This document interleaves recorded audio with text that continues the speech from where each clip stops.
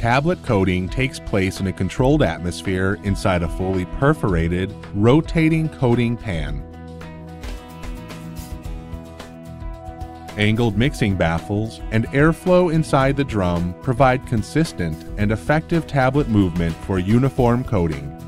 The airflow is regulated for temperature and volume to control drying rates, while maintaining a slightly negative drum pressure relative to the room to isolate the operator from product dust and overspray.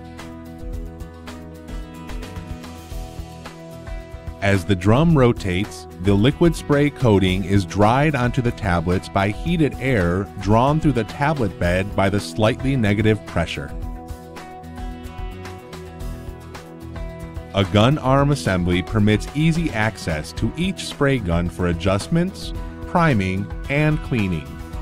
It is critical that the gun-to-bed distance is correct to ensure uniform coverage of the tablets.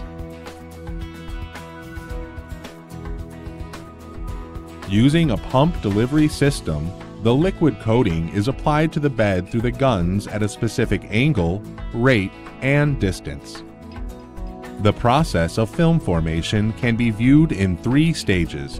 An atomized droplet is applied to the tablet, and moisture evaporates at a rate that is dependent on the air inlet temperature and humidity, as well as the physical properties of the tablet and coat. As evaporation of the excess moisture increases, the polymer begins to coalesce and spread. If the evaporation rate is too high, the polymer chains have insufficient time to settle completely over the tablet contact area and will produce a porous coat. Conversely, if evaporation is too slow, the surface layer will dry, leaving a wetter layer underneath, causing twinning or sticking. Once the solvent is evaporated, a solid film is formed on the surface of the tablet core.